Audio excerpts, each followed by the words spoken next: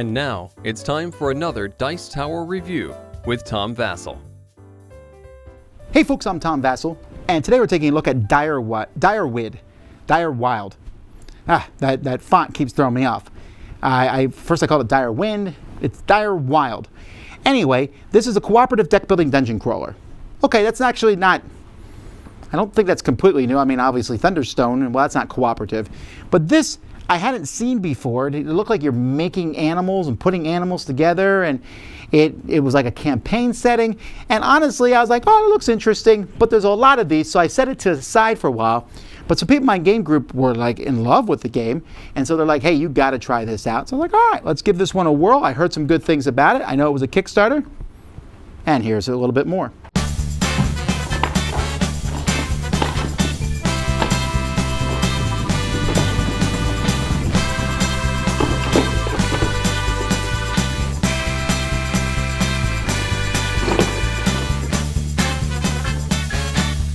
So in this game, players are going to be playing through 3 different scenarios. It's not a really long campaign, and you could just play through one. You could start on level 2 or level 3. Each one takes about 45 minutes, so take that for what it's worth for length of the game. And as this game goes by, you're going to fight various minions. You'll make a deck, and these minions are going to be all different sorts of minions with a certain number of health and how much damage you need to do to fight or attack them.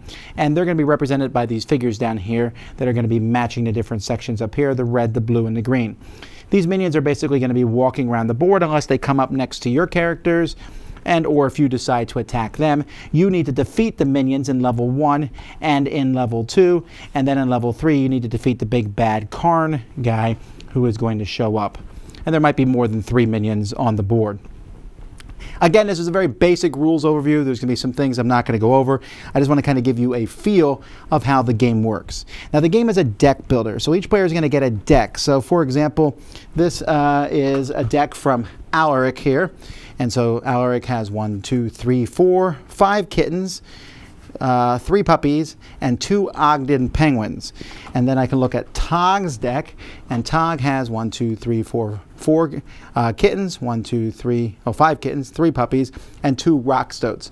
And everyone has the same deck, except they have 2 special animals in their deck. Players are also going to get their own player board where you're going to keep track of your attack, and you also have some magic. You'll usually get magic from whooping up on enemies, and you can spend magic. Each person has like 2 special abilities that they can spend their magic on, and players also have the special abilities that they're able to use overall. There are 2 characters, 2 sides for each character, so Tak and Kachar use the same deck. Their special abilities are the same, but the way they use magic will be different. And so everyone's going to have a different way that they're going to plan this. Each turn of the game, players are going to determine their initiative. They're going to be moving around. The bad guys are going to move through a programmable method. You'll draw some cards, and we'll show how they'll move around the board and so on. And maybe one will be revealed. Maybe multiples will be revealed with their special abilities. Players are going to be drawing 5 cards from their deck. They're going to be playing these cards. Now, at the beginning, your cards are fairly innocuous, but when you play a card, some of them, this one here, for example, lets you wound yourself. And in this case, you're like, why would you wound yourself? Well, Tog gets more powerful when they wound themselves. When you wound yourself, you'll take wounds from this pile down here. They get put in your deck, they're going to clog it up. There's also fatal wounds when you get attacked. There's various things that can cause a fatal wound. The problem is when you run out of fatal wounds, the game is over. Players also, many of the cards they play, they'll be getting charm from it. At the beginning of the game, kittens give you charm for whatever reason. So once you're done with that, you're going to spend charm. So spending charm is going to take place up here. Now here we have a bunch of basic animals you can buy, and they each have a cost of charm there. You can pay charm to destroy them and put more cards out there if you so desire. You can also pay charm to open up the locks here. There's going to be a certain number of locks based on the players in the game, and when all the advanced creature locks are done, then you can start putting out advanced creatures when you buy something, and these are better than your regular creatures, but you don't want to fill too many up here. You can also then, once you unlock the advanced creatures, you can start unlocking these, which give you special things. For example, this one here, you'll use a D6. Normally when you fight someone, you use a 3-sided die. That will give you a 6-sided die when that one's unlocked. So players are going to buy cards, and they can stick these cards in their discard pile. When your deck runs out, you will add more cards to that. Why do you want these cards in your pile? Because at the end of your turn, you're going to take the creatures in your hand and form one powerful creature. So here, maybe I want to make a kitten. I'm going to turn the rest of my cards upside down, and this is a feisty, awkward, noble kitten. It has 4 strength, 2 extra movement, and a pushback special ability. And if I had a dog, a puppy for example, then I would use the main one here. I would use his attack. So 1. So this would be a 5 attack dog with 2 movement. You're like, oh wait a minute, I want to make the griffin my main creature. That's fine, but then when you see when I turn the puppy over, it gives an attack. So now I have a fluffy, feisty, awkward, fluffy, furry vanguard griffin, which is 1, 2, 6 attack. And it has a flying ability here of 2, and that's it. I don't have the pushback anymore because the pushback only came when I turned this upside down. So you're going to try to figure and move your cards around, and as you get more creatures, and you can see the different creatures that are here, not only will they give you a special ability when you play them, so like this one, draw a card, move a space, ignore any disengagement penalty. Draw a card, if that card's a reptile, gain 2 rage. And so these cards will give you things. These cards also give you money, purchasing power when you use them. Some of them do. Like this, the turtle here gives you 1 purchasing power when you use it. But they also give you power when you create an animal with the different cards. So that's pretty cool. There's a lot of different ways that you can combine these to make the creature. That creature then will help you that turn as you go around and fight, and you're going to use your total attack strength plus these. Also, you might have things, again, remember the Tog character, you know, every time, why would you take a wound? Because when he takes a wound, he's able to move up on his berserker track, which gives him bonuses to his attack. At the beginning of each turn, everyone's track always moves 1 closer to 0. So he'll, you know, things will calm down, but he can heat himself up to get this attack. So he'll take his attack plus the animal he made plus a 3-sided or eventually a 6-sided die to do damage to these creatures. And as they take damage, eventually he'll knock the minions out. Now, Karn will show up at some point. Karn has a whole deck of cards, and he's his own whole beast to fight, like a big, bad, final bad guy. But that is essentially how the game works. You can pause the game in between rounds by just storing all your stuff in here, and then coming back and playing in the next round. And there's, you know, a lot more, you know, small rules, but that's basically it. You're building a deck of various animals that you are summoning to help fight these minions, and eventually, you could beat Karn in the first 2 scenarios if he shows up, but likely you'll beat him in the 3rd scenario, or you'll lose and die. And that's how you play. Everything comes really nice in this box here. I should show you that the board here, and the board you've already seen looks great.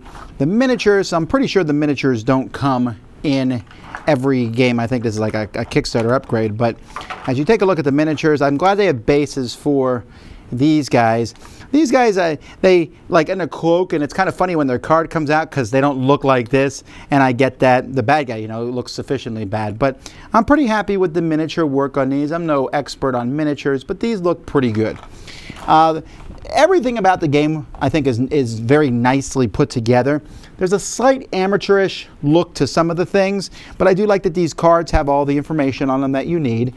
The artwork itself looks good as I look at the different characters that are in the game, and it's very easy to read. I found all that very nice.